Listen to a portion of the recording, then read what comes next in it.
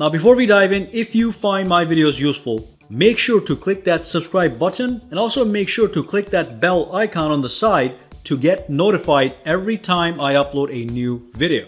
And of course, if you do use Twitter, Instagram, or Facebook, make sure to follow me on all at SAKITECH Online, also for the latest updates. Alright, let's dive in. Hey guys, Sak here from SAKITECH, and in today's video I want to talk about the Samsung Galaxy S20 series. The S20 Ultra, the S20 Plus, and the small S20.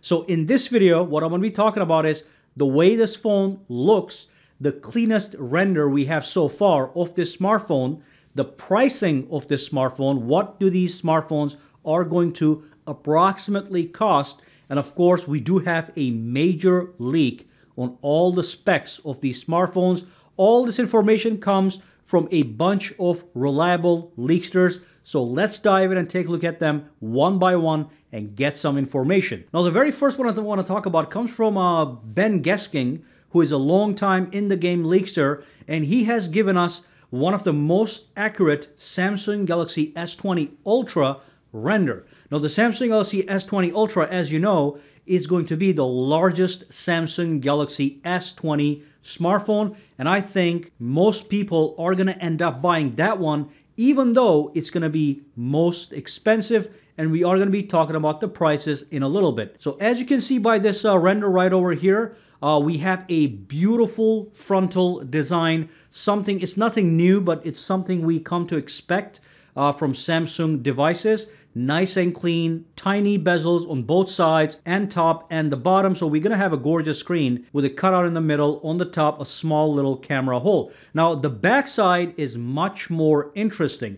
Now as you can see, we have a rectangle, and inside that camera rectangle we have a smaller square that houses 3 cameras. But on the outside, inside that rectangle, we have that 100 times hybrid zoom camera.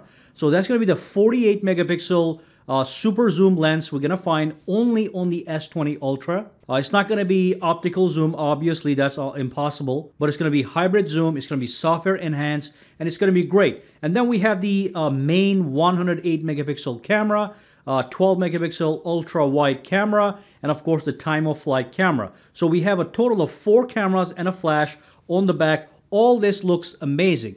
Now let's move on to the next leakster. So this one comes from Ishan Agarwal, again a very long time in the game, reliable leakster. Now he has exclusive specifications for the Samsung Galaxy S20 Ultra, S20 Plus, and of course the smaller S20. So you can actually at this point do a side-by-side comparison and even decide which one you want to get based on this information. All these devices have 120 Hz refresh rate when you have the resolution set to full high definition plus. But you have it at maximum resolution, which is going to be 3200 by 1440. You're going to get 60 Hz refresh rate on the display, but 120 is in fact available on full HD plus. And then you get the screen sizes. The S20 Ultra at 6.9 inches, the S20 Plus at 6.7 inches, and the S20 at 6.2 inches. Honestly, even though it's going to have a low price, I don't know why anybody would buy this. The screen real estate, to me, is one of the most important things on a flagship smartphone. If I'm going to buy a flagship smartphone, I want the best of the best, and the screen size goes into that. So the S20 Ultra and the S20 would be much more desirable choices. Now the processing power is going to be the same Snapdragon 865 or Exynos 1990. The Galaxy S20 Ultra is going to have the best camera setup in this lineup, as you can tell by these numbers. For example, the main camera on the S20 Ultra is 108 megapixels, okay? And the telephoto capability is up to 100 times.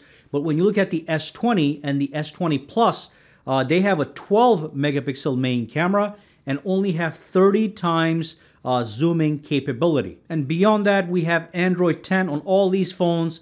We have a 5,000 milliamp hour battery on the Galaxy S20 Ultra, 4,500 milliamp hours on the S20 Plus, and 4,000 milliamp hours on the Galaxy S20. So again, even though I think battery life wise they will all perform the same, people gravitate towards the larger number, which in this case is 5,000 milliamp hours. So those are the specs we have on these smartphones, and they're pretty good. All right, so let's move on to the final topic, the pricing. So the pricing comes from another leakster, Max. Now, every time Max makes a tweet, I usually ignore it, but when he posts a leak, I absolutely love those tweets, all right? So let's take a look at the prices. So he's saying the S20 is going to be from 900 to 1,000 euros. The S20 Plus is going to be from 1,050 to 1,100 euros. And the S20 Ultra, the most expensive phone, is going to be 1,300 euros. Now, what you have to do with these prices to convert them to US dollars is, first and foremost, we need to know what country these leaks came from, okay? But most countries in Europe have a 20% value-added tax in all their prices. So when you say the S20 5G is 900 euros, that includes 20% value-added tax inside it. That's something that does not apply in the United States. We do have a sales tax here that you get charged when you actually go and buy something, but the prices are advertised without the actual sales tax in the United States, and the sales tax is not as high. It would be 6 or 7% in that range in the United States. So here's what I would do. I would take that $900 price tag from the S20. I would take out 20% value-added tax. That would leave us with approximately $750. Then I would take that 750 euros and convert that to dollars, okay? So let me ask Google. Okay, Google, convert 750 euros to US dollars. 750 euros equals $831.84. So we're looking at approximately $850 for the S20. So let's do the S20 Ultra. So from $1,300, if I take 20% off, and by the way, I'm doing approximations. I'm not doing exact mathematics. Hey Google, what's 20% of 1,300? The answer is 260. 260 euros. We have 1,050, okay? Approximately. So, okay, Google, convert 1,050 euros to US dollars. 1,050 euros equals $1,164.73. Okay, so it's $1,150, $1,100 in that range. Again, these are approximations. Give or take $50 or $100. That's the range you're looking at, and those prices are in fact consistent with historical pricing of the S20 smartphones. So that's what I want to talk about in this video real quick, just to give you guys an update, specs, pricing, and of course the way this thing looks. If you do have any questions, comments, or concerns, drop them down below and let me know. And for now, guys, have a fantastic day, all right? And real quick before we go, some people have been asking me, what's the exact date you're going to be able to actually hold and own a Samsung Galaxy S20? So that's going to be March the 13th, most likely. February the 11th is going to be the release date. That's when Samsung is going to get on the stage in California, and they're going to actually showcase the Samsung Galaxy S20, S20 Ultra, and the S20 Plus, as well as the new Samsung Flip phone. And the same day, towards the midnight, you'll be able to put in pre-orders. Once you pre-order your phone, they're going to ship by March 13th. Now, historically speaking, some people get these early, okay? Every time I order a Samsung smartphone from their website as a pre-order or a reservation, I get that a few days earlier than the actual release date. So actual release date is March 13th, but I think people will start to get them a little bit earlier than that if you go and order them online via Samsung.com. Try to reserve it as soon as possible to get your hands on it as soon as possible.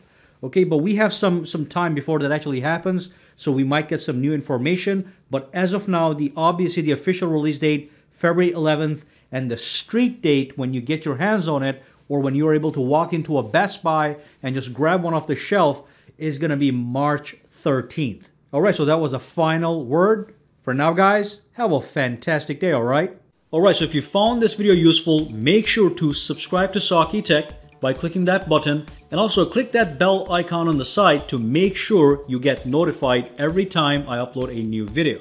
And if you do use Twitter, Instagram, or Facebook, you can follow me at SAKITECH online to get the latest updates as well. Alright, have a fantastic day.